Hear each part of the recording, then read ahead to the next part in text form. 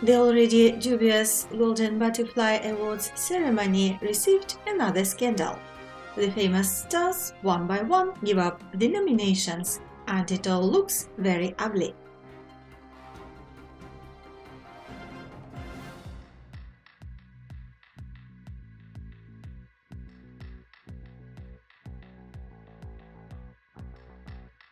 Every year, the Golden Butterfly ceremony causes more and more controversy. It got to the point that the statuette's prestige has plummeted in recent years.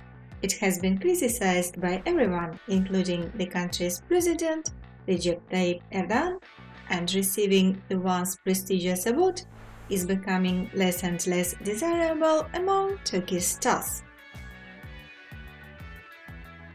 This year, the scandal erupted before the start of the ceremony scheduled for December.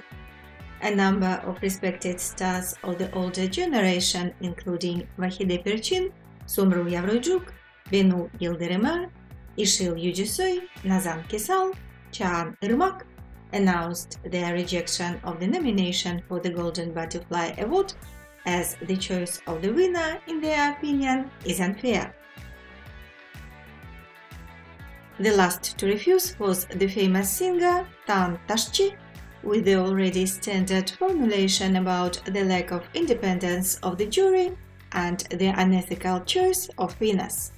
Another well-known singer, Sinan Akçıl, responded, stating that people who refused the award knew very well that they would not receive it.